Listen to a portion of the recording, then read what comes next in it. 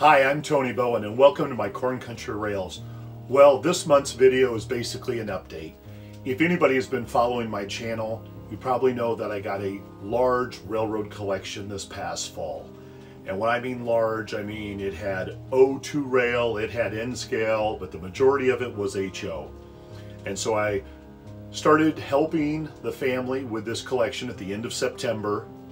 Got basically everything inventoried and at my house by the end of October, and started selling stuff basically through email, my YouTube channel, people that would stop by and pick items up, basically all the way from October until Christmas break. After Christmas break from school, I started attending some regular train shows in my area. And so I went to the Monticello, Iowa train show, the Dubuque, Iowa train show, and my last one that I went to was the Rockford, Illinois train show. And I have to say, at all the train shows, I sold a lot of the collection. And I can't thank enough the people who bought items, whether it was through mail order, whether it was people that stopped at the house, whether it was people that stopped by at the train shows and said, hey, I've seen your videos before, or I passed on your video to somebody who was an HO collector. Any of those things, I just can't say thank you enough, because obviously this meant more to the family that I was handling the collection for, and I was just literally the broker of the collection. I've had a lot of people reach out to me and say, do you buy estates? And no, I don't buy estates.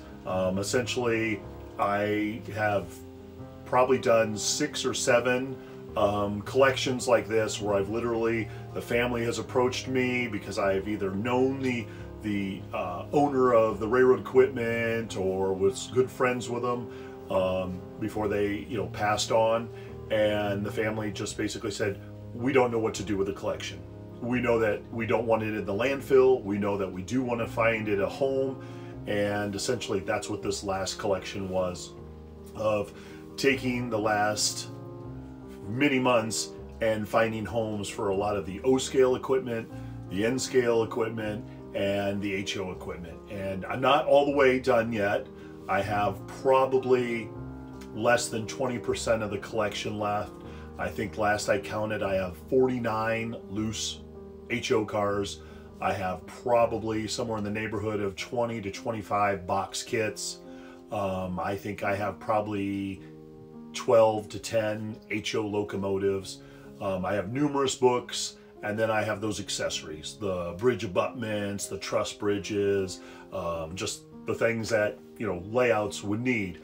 And then some odds and ends when it comes to tracks, some code 83 Shinahari tracks and that. But the majority of the collection has sold. And so I just thought this video would kind of thank all those people that obviously got in touch with me through YouTube and my Facebook channel. And I just want to say thank you for whether you bought something, whether you passed on that stuff, because it did mean a lot. For the family, I have done very well by them in finding homes for the equipment and that. And so that is always good. And I personally take it and have done some self-reflection of my own stuff, going that someday my own family is going to have to, take care of my equipment. And, I guess I've looked at it of, during my living years, I will have enjoyed all of this, and it's what gave me pleasure.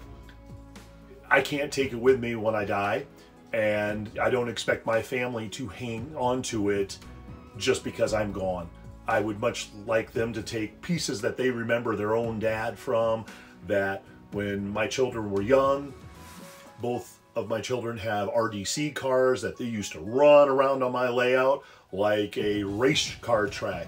I know that those are special to them, and I would anticipate they will take them. But if there's other items or structures that they'd want, great. Then the rest, I'd hope they do the same thing, to find people out there in the hobby that would want a piece of my collection. And so the rest of this video is going to be just some snapshots and some narration of the train shows that I went to. And once again, I can't thank you enough for your support. So take care for now, everybody, and thanks for watching.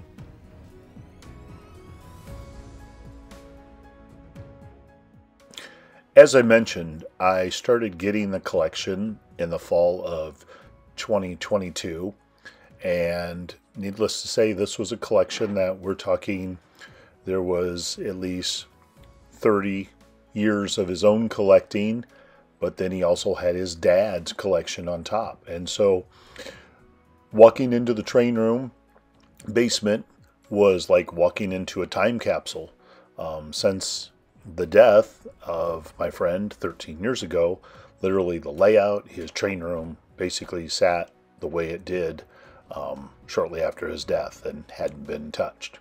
So it was many train loads, or I should say van loads of trains coming from his home to my home so that I could unpack, inventory, start working on my computer to get accurate inventory lists, and obviously things like boxes that had cars in it that I didn't even have the room to spread out.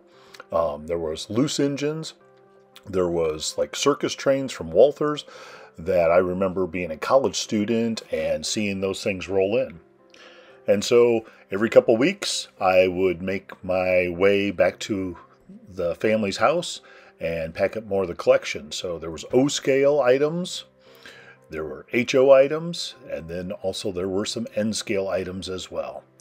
And a lot of neat items of, maintenance away and unique cars that were just unique to something that he built. So every time I made a trip home, my basement got a little fuller. And so when people said, "What are you working on your own railroad?" I basically said, well, nothing, because I have O-scale stuff in my room. I had HO stuff in my train room. I had boxes going down, so I had just a small path anywhere in my train room. And it was great. I needed the stuff here so that I could start inventorying and sooner or later get it priced. Plus, I knew when I would start doing any kind of mail orders or picking up items that it was a whole lot easier if I had the items here. And so there were literally boxes of cars that were not built, some of the old Athearn blue boxes, and also some things that, like the Roundhouse Palace cars that were really cool. Boxes of structures and vehicles. And, for a while I was like, will I be able to sell all this? And sure enough, I've found homes for it. Unique pieces like this U25B. Here's another lifelike U28. Some Jeep 35s that had been custom painted. A lot of N-scale locomotives, but a lot of them I already had or they were out of my era. Lots of different varieties of different passenger cars. Track cleaning equipment. And of course, on Saturdays when I wasn't working at school, I had the time to just basically work on the collection.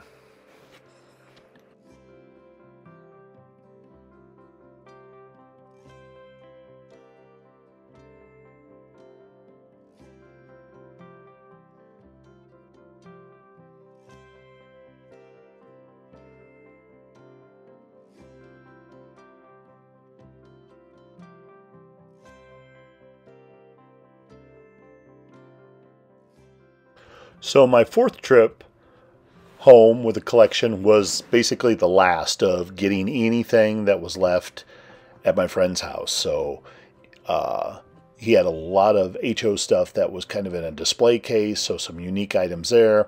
And then just some other structures that I wanted to bring home that were kind of the last items to bring home since they were bigger and a little more delicate.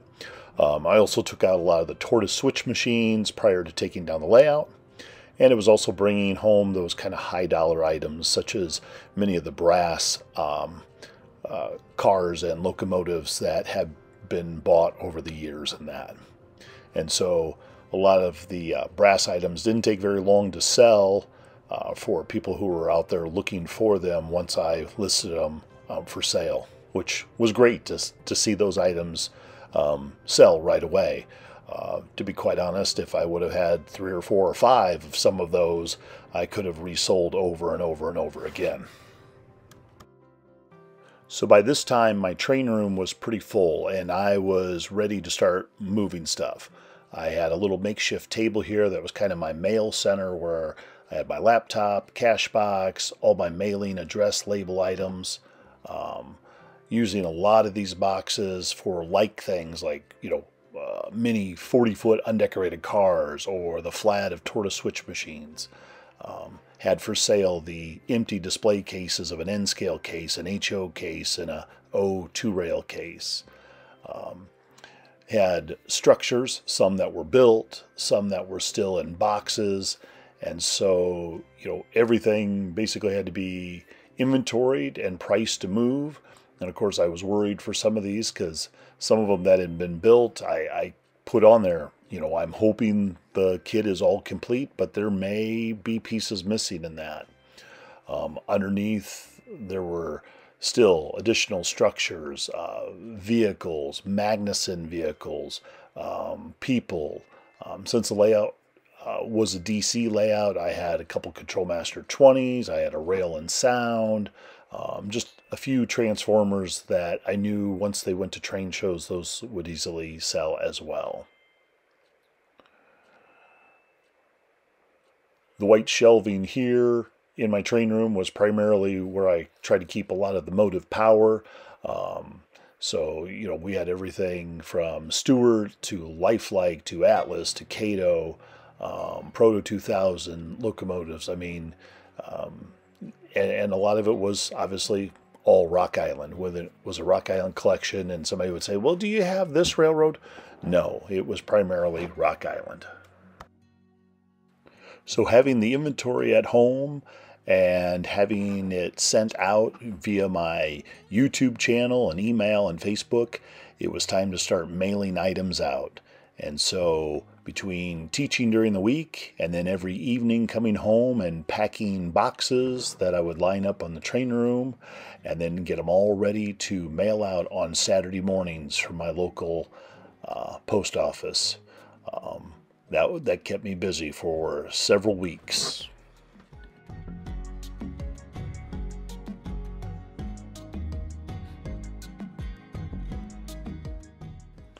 So with all the HO, O-scale, and N-scale items removed, it was time to take the layout down.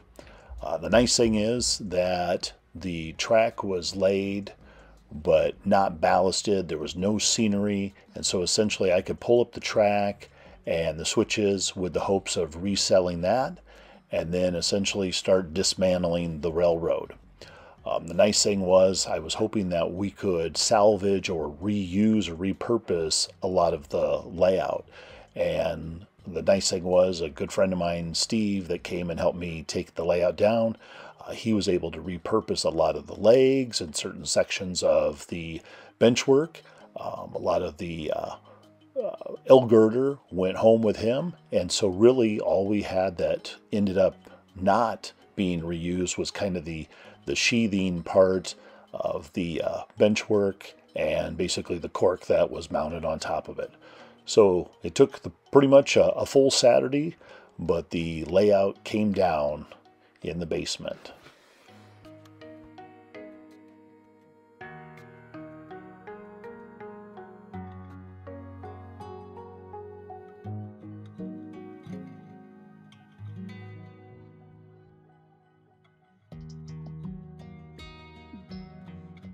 So after having the layout down and having all of the equipment at my home, any of the last minute boxes that I had not priced items or had gone through to inventory, it still gave me time to make those adjustments to the inventory list and update those regularly, which I did.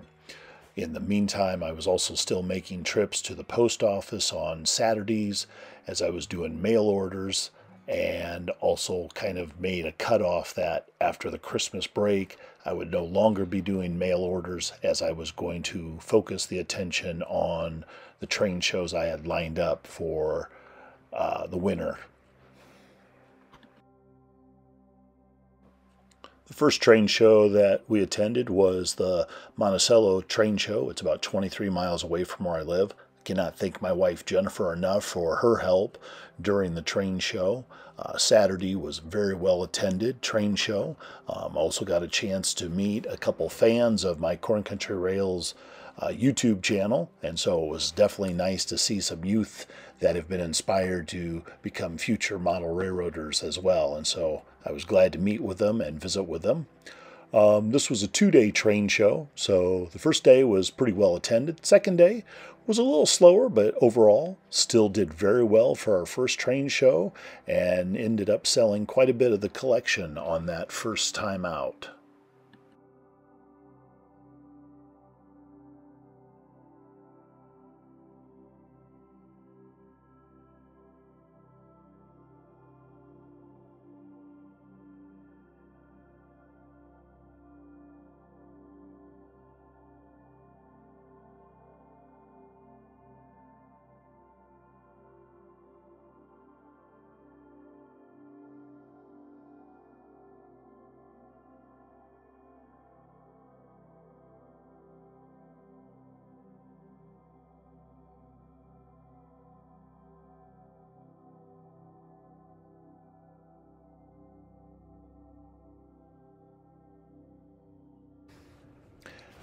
Well, after the Monticello train show, it was the task of packing everything else up, taking it home, getting it inventoried of what sold, and then obviously I had another train show about another month out. But what was nice in between time is the family had some pictures for the collection that they said, hey, would you be willing to sell these as well at train shows? Would they go? And I said, you bet they'll sell at train shows. So I picked up the pictures and took those to the next train show to sell for the family.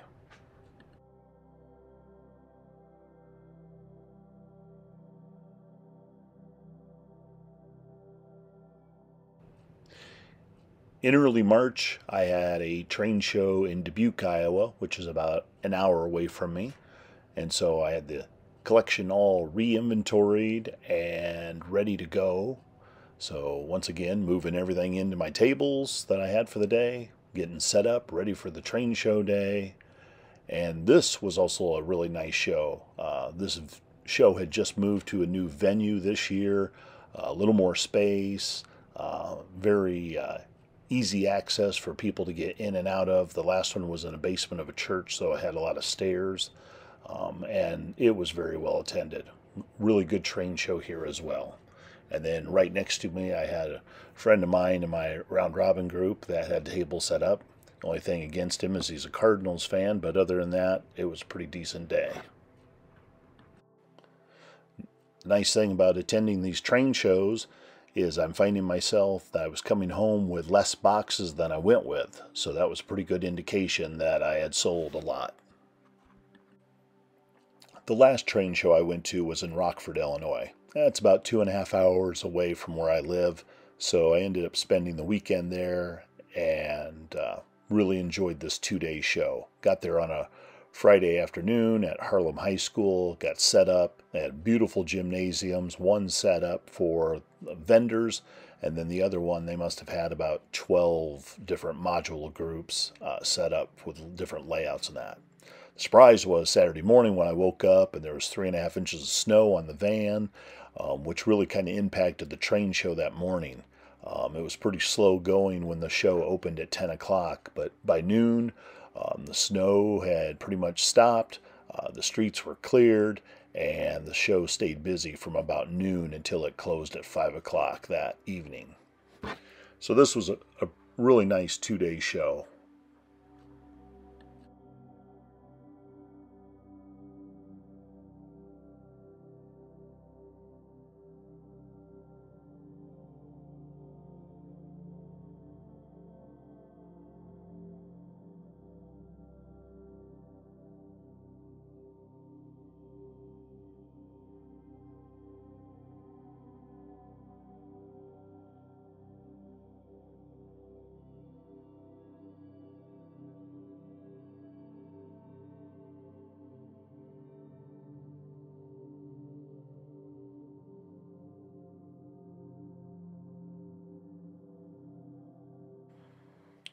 So the second day of the train show, I woke up and there was kind of a freezing rain mix, which made another impact on the attendance for the morning of the show.